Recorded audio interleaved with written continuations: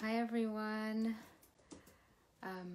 Sorry, I'm trying to multitask here, but I just wanted to come on and say hello to you guys online. I've been having a lot of interesting conversations today with people from around the world, and I just have to say, I'm so grateful. I'm so grateful for everybody that I get to speak with. I just realized today I've spent most of the day talking with people, either online or on the phone, having actual voice conversations. I know it's a weird concept, but I recognize like how much that is a contribution to me. So thank you to all of you guys that are engaging with me and with each other around the world. But I just wanted to do this live today. Hi Yonella, hi Trisha. Because one of the things that I was looking at with some of the amazing people that work with me on my business is the topic of what if you're not wrong. Now, I know that most of the videos that I do allude to this in one way or another, because with Access Consciousness, really everything is about empowering you to know that you know, and to know that you might not be as messed up as you think you are. But in a lot of the conversations that I've had today with people from Russia, the US, Latin America, Europe, like so many different places, the thing that's been coming up for people is this kind of overwhelming sense of wrongness about themselves, about what they're choosing, what they're doing, perhaps not feeling good enough, or feeling like you perhaps have just gone over the line, so there's no way to go back. You know, like maybe you just haven't done something you wanted to do, and now it's been too long, and now you don't know how to get back to doing it, or you know, whatever that is for you. So I just wanted to address that today, because one of the things that, oh Lord, where to begin? So many things I can say about this. One of my targets with the work that I do is for people to not judge themselves as wrong. Pretty simple target, although not very simple, because you know, people love to judge themselves a lot, me included. Hi Nancy, hi Elsin, hi Luciana and Malin. And it's really interesting, because we tend to forget that we are so much more than just our body. Now, the reason that I say that is because you can walk around and you can take everything at face value, and you can only allow yourself to accept as part of your reality the things that you're seeing with your eyes, the things that you're hearing with your ears, or it's not actually with your ears, but you know what I mean. You can really just kind of only go for like the visceral physical things that are going on for you, or you can start to acknowledge that perhaps there's a lot more to your awareness than just what meets the eye, so to speak. And it's really, really interesting, because now during this time of lockdown where everybody's at home and everybody's having, hi Sam, everyone's having to kind of really be really present with themselves. I want to ask you, have you acknowledged how much more aware you are than perhaps you were allowing yourself to be before? For me personally, before COVID-19, there was a level of autopilot that I was functioning from that I didn't even really recognize I was functioning from, because guess what? When you're limited in an area, you don't realize that you're limited in that area. You're just continuing with your life, thinking that that's the way that things are. And so, although, you know, I've said it on several videos recently, although I would travel and, you know, I've got my businesses and all this stuff, there was still a predictability with it. And then when I had to stop and just be at home with myself, there was no escaping myself. And I'm sure this applies to a lot of you guys too, which is why I'm bringing it up. But how much have you actually become way more present with you, with what's true for you, what isn't working for you, and also with perhaps a lot of the sense of wrongness and self-judgment that you've had that hasn't been so up in your face because you were distracted by all of the autopilot stuff of every day. Now, I say this because I really would like to highlight, what if there is nothing wrong with that? Okay, what if you having a sense of wrongness of you or a sense of self-judgment is not wrong? What if it's just something that's going on for you right now? And what if the fact that you're aware of it means that you can actually choose something different? One of the main reasons that we don't choose something different is because we refuse to look at the lies that are creating that thing as a limitation in our lives. So you can start to recognize, okay, I'm judging myself in this area, and rather than go into this black hole of depression of, oh my god, I'm so terrible, I'm so bad, start asking questions, okay? Because questions are the way to get out of that, and questions are the way to turn that around. And the amazing thing about awareness, and the amazing thing about self-judgment and just all of this stuff and the access tools, is that it really isn't linear. So if you have been judging yourself for the last 4 weeks like a crazy maniac, and you just think you're the worst pile of crap, sorry for the rude word, the worst pile of crap in the world, it doesn't mean it's going to take that amount of time to undo it, okay? It literally just takes one choice in that moment. So a question that my dear, one of my closest friends, Claudia Cano, loves and has given me several times is, if there were no right and there were no wrong, what choice would I have here? So what if you started asking yourself that for everything? I was speaking with a friend last night who had been judging himself for a lot of stuff, and every single thing that came up, it was like, okay, and who cares? All right, so this hasn't shown up the way you thought it would. Okay, so you're feeling bad about this. Okay, so if there were no right and there were no wrong, would that be relevant? Would you have to judge yourself, or what other choices would you have?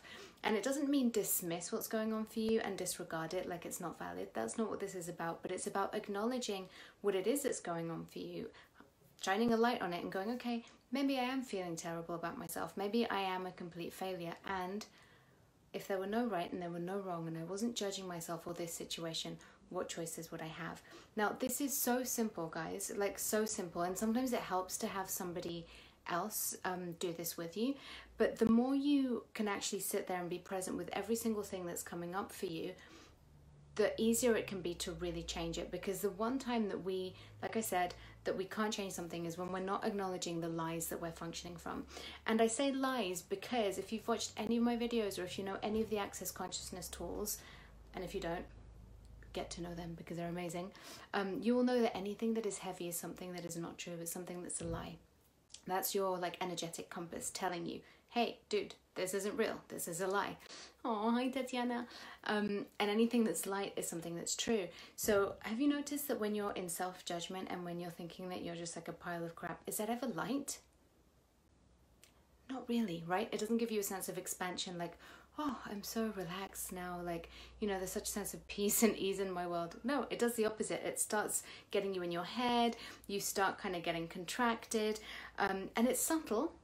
It can be really, really subtle, so you just are sliding down the rabbit hole really subtly, and you don't notice until you're right at, almost at rock bottom, and you're like, what the heck happened?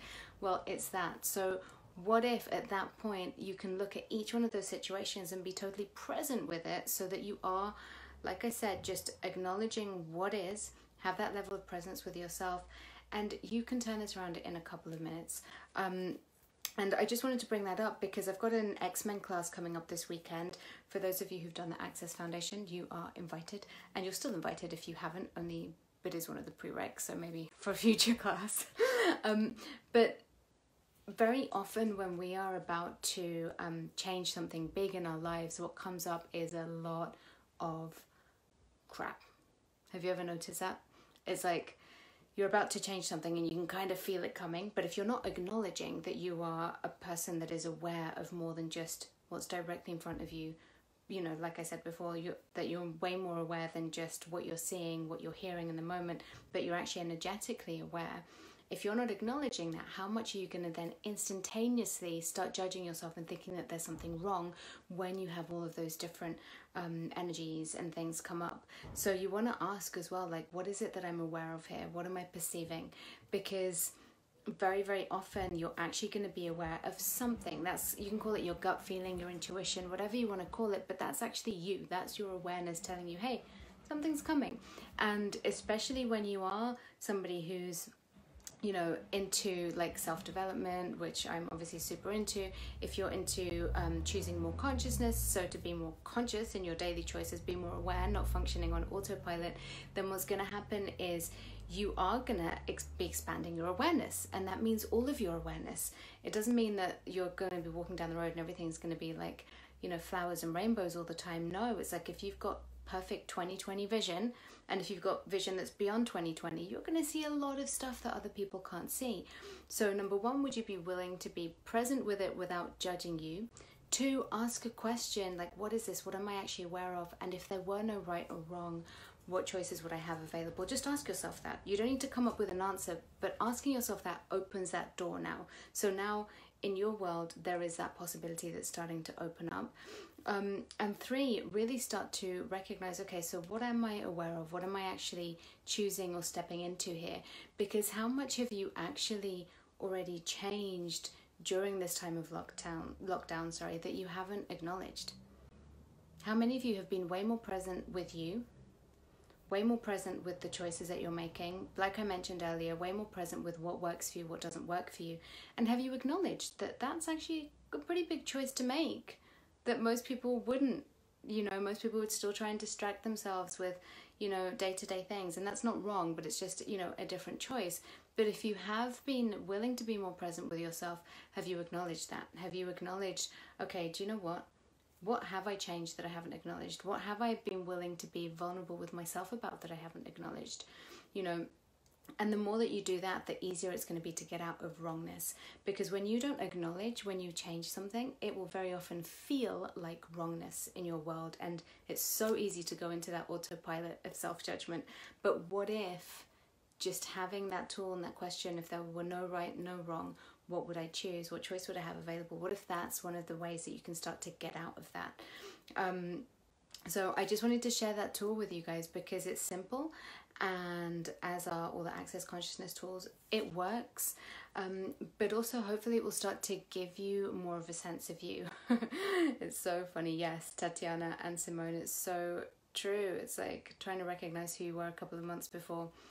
Really different to now. So what gift is that? And what if we all started to acknowledge all of those changes that we have been choosing? Because you're choosing it, guys. It's like, if you're choosing change in your life, could you acknowledge the courage that it takes and the vulnerability that it takes? And could you perhaps not beat yourself up so much about it, but really go into question? Because again, any time that you're functioning from a lie is when it starts to feel heavy and contracted. And that's when you go into the depression, into the anxiety, into the sadness. And, I've spoken a lot about the tool, Who Does This Belong To? And Dr. Dane here has a great video on YouTube. Please check it out. Just search it on YouTube, Who Does This Belong To? That's going to be one of your first go-to tools if you're going into wrongness. But also acknowledging what it is that you've already changed and what it is that you're aware of. Because otherwise, things can get kind of crazy, especially right now, because everybody's at home, everybody's a lot more present with themselves. Do you think you might be a little bit more aware? Do you think you might be a bit more aware of the people that you're in the same space with? Do you think you might be a little bit more aware of the people down your street, of the town that you're living in, the city that you're in, everyone's point of view, the country that you're in, even the world? How much more present are we all with everything that's going on in the different countries? Because we're not only looking at the news, but we're actually kind of like energetically allowing ourselves to tap into that information. It's kind of like when you're just distracted because you're in a rush, you don't even notice that your kids or the people around you have, whatever it is that they're doing. But when you've just got to be more present with nothing to do, everything is like on loudspeaker or it's like being magnified by a magnifying glass. That's what is going on right now for so many of us. So could you acknowledge, please, you in all of that, and acknowledge that you might not be as messed up as you think you are. It might be that your awareness is now heightened because you are more present with everything. And what if that's not wrong? What if that's a huge capacity? And how can you use that capacity to your advantage? How can you use that to create greater and create greater ease? And those are the questions that you want to be asking. So I wanted to share that with you guys today, and invite you as well to the X-Men class if you'd like to come along this weekend. And please ask those questions, and just know that going into the wrongness of you is never true. It's always an invention, it's always a lie, which is why it feels so heavy. Okay, so thank you so much, you guys. Thanks for watching. If you've liked this video, please share, please hit like and post some comments below, and I look forward to seeing you guys tomorrow. Actually, I have another Facebook Live. I'm going to be talking about bodies and the contribution that they are. So see you all tomorrow. Bye bye.